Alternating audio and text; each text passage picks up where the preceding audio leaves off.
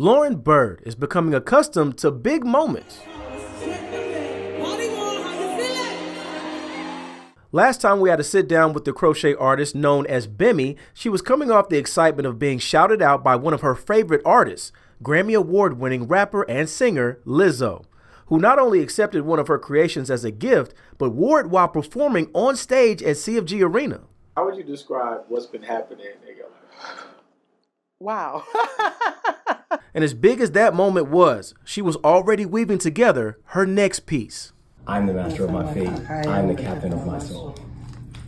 Of course, you know, Governor Wes Moore is our first African-American governor of the state of Maryland. And the moment he was elected, I just felt nothing but honor and pride and excitement. As Black people in America, we know what it looks like when we're able to see these people in these positions of significance, of power, of importance.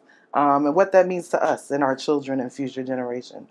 The Maryland flag. For Bemi, it was the obvious choice. But if you look a little bit closer, you'll see this one has a twist. You know, the Maryland flag is significant, but I wanted it to be a little extra, a little personalized. You extra? Nah. Just a little dash. If anybody noticed, his campaign flags while he was campaigning to become governor actually had that turquoise blue around the state of Maryland. After she put it together, the only thing left to do was get on Governor Moore's schedule. A lot easier said than done. First of all, it's very official when you have a meeting with the governor. Even though Bemi had nearly a year to think of what she would say or how she would feel to present the governor with this gift, nothing would have made her ready for the flow of emotions in that moment. As soon as I walked into office, I didn't even realize it. I literally started crying. Tears of joy, thinking of her grandmother. I think my grandmother was on my mind a lot because she was a lot of the influence behind me wanting to do this blanket in the first place. And so just thinking of how proud she would be of that moment. And to her surprise, Governor Moore may have been just as excited for the meeting as she was.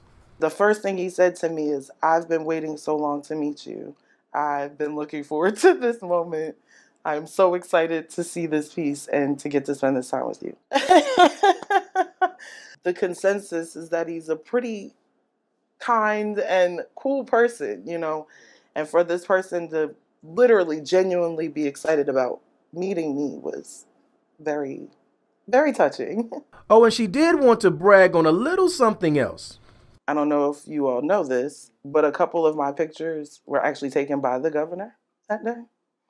Yeah. And funny enough, his secretary is next to him like, he's not known for taking great pictures. Despite the doubters, Governor Moore did rise to the occasion, but there's another picture Bemi will remember even more. As I was leaving his office, I looked back and he was admiring the blanket.